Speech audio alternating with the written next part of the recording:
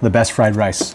This right here, this makes the best fried rice. I'm really hoping that you guys are not throwing away your old rice. This is just a couple days old in my fridge. Should probably pull you guys out of the fridge. If you already knew that, which I'm sure you probably do know that day-old rice makes good fried rice, I want to show you what condiments I have found make a really good fried rice. Also, do you need to use a wok? Can you use a pan to make fried rice? I also just want to throw this out there. I didn't think this would be enough. This is rice that I made 2 days ago and dried out. This is rice that I just bought today at the store, but look, I was actually not gonna share this, but anyways, whatever. This is the pre-made microwavable rice, and the reason why I bought that, it's a little hack actually. You can take that pre-made rice and just dry it out in your fridge for a quick, like, you know, 30 minutes or so, because if you do have to make fried rice in a pinch, it's gonna be a while. You gotta like cook that rice all the way through, and then you gotta dry that shit out probably like overnight, and that's not enough time, you know. So if you're in a pinch, that's the move, just saying. And also, if you want to sort of speed up the process, we don't have those high-powered jet burners at home. I keep my pans in the oven. This is something that we do. When I say we, I mean the places I used to work at. We would keep pans in the oven all night long. Clean them, toss them in the oven, pull it out, sear a fish. That's the move. So this is a good move if you want to have that pan ripping hot. Yeah, keep it in the oven, pull it out, and make fried rice. Yes, you can make fried rice in a pan. I do want to make my fried rice in my wok today though. I've made thousands of fried rice orders in this thing. I love this thing. Look at it. It's got lots of love usage on there. I didn't think I was gonna share this. Might as well. I pissed off Uncle Rodger. Wait, no, wait, what? What he put in there? Ketchup on your... About a year back. You know that guy that's the comedian. He does the voice, and he will comment on stuff like usually like someone making a fried rice and just talk BS. I pissed him off, but he was completely wrong. And even my buddy Vincent, Dim Sim Lim. Did you know ketchup is actually Chinese? Is it? Ketchup. Ketchup is Chinese tomato sauce. Ketchup on fried rice is authentic. It's authentic. Had to like explain it. It's authentic. Anyways, kimchup. This is one of the best fucking condiments that'll be in your fridge, I'm telling you. And you can make it. I don't know if they sell it. This one is thanks to an old chef of mine. We sold thousands of fried rice orders, and we used kimchup. We would make it in-house. So it's kimchi. I made a video on kimchi. This is that kimchi, by the way. My kimchi is a little bit spicy, so this is gonna make a really good kimchup. I also have quite a bit of ginger in my kimchi. That might not be the move. But yeah, this really pissed off Uncle Rodger, which is odd because ketchup in many things is authentic in Asian cuisine, especially in fried rice. Anyways, this kimchup, it makes for a nice caramelization in the fried rice. And that's something that you want, especially if you're frying it. Yeah, I'm putting ketchup in. Let's see, I've got about, let's call it 2 cups of kimchi. And this is about 14 ounces by weight of ketchup. This looks like about 2 cups of ketchup as well. So I'm doing equal parts by volume.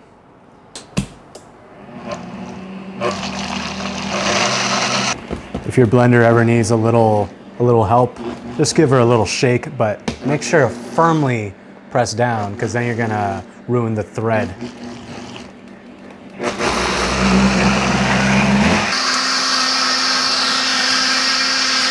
I want you guys to try this as well. When you do make it, I just want you to taste it. Don't go by a recipe, just kind of taste it, see how you like it. I do like that.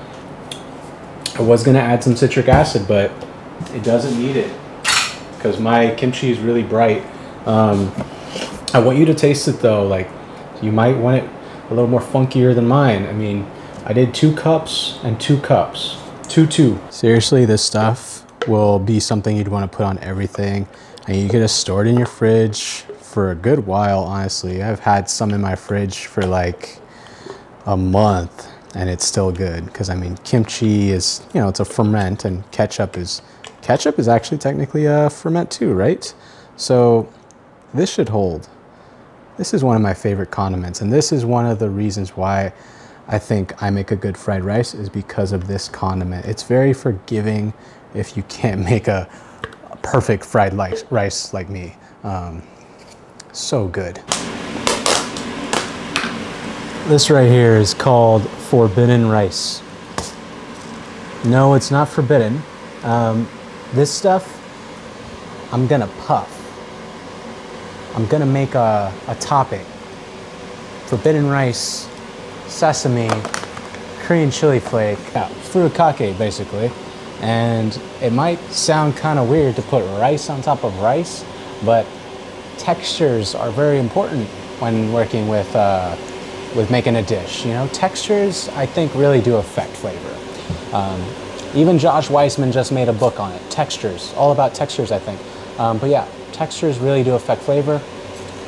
That's why we're gonna puff our rice and make something crispy to put on top.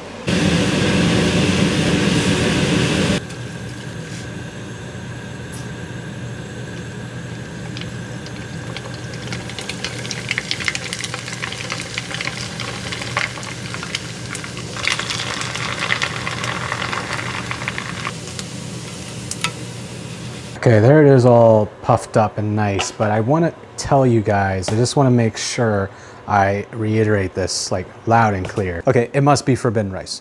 If it's not forbidden rice, it's not going to puff. The way you can make puff rice, if it's not forbidden, is to cook it, dry it off in the dehydrator, and then fry it. But if it's not forbidden rice, it won't puff just straight out of the package. Just making sure you know that. You can't just buy like any old black rice. It's not gonna work. It has to be forbidden. That's what it should say on the package. Sorry if I'm like saying that too many times, but I just need to make sure, because I don't want to hear people saying like, Matt, I tried it and didn't fry, didn't puff. Forbidden rice, 400 degrees Fahrenheit, oil, puff.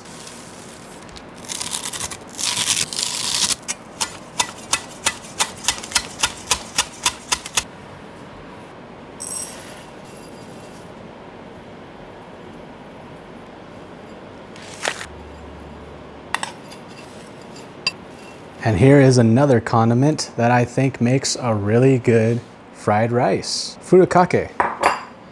Really easy to make your own furikake. Also, Ladybird really loves nori.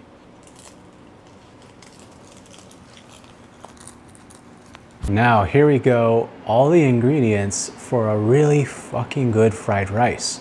For my protein, I'm gonna go with some leftover duck from the store. My eggs, I'm using confit garlic and garlic oil, kimchup, furikake, day-old rice. I'm starting with a high smoke point oil. This is just some straight up avocado oil. High smoke point, generous on the oil because it's called fried rice, so I want to fry it.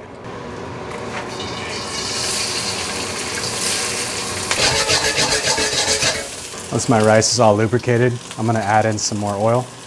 Scallion batons, garlic confit, then my duck. Then I like to go generous on the black pepper. I just love a lot of black pepper in my fried rice. A little bit of MSG. Kimchup could go in.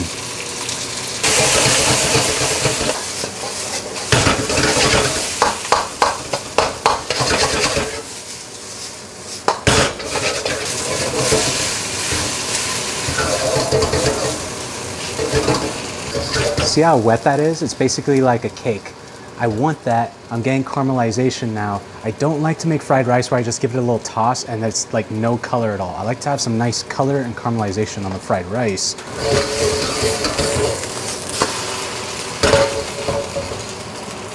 You might be wondering why I'm doing this, the whole like flattening it out thing.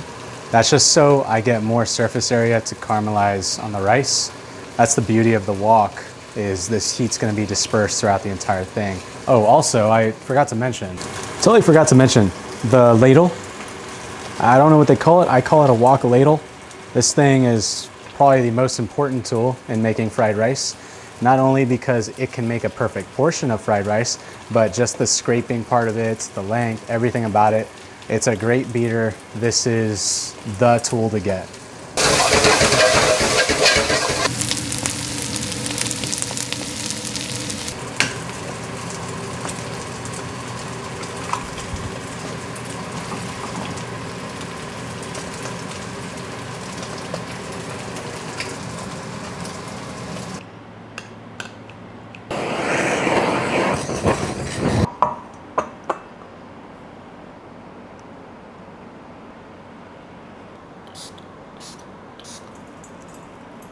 Ain't that pretty? Fried rice. I like to do egg on top instead of scrambled egg inside.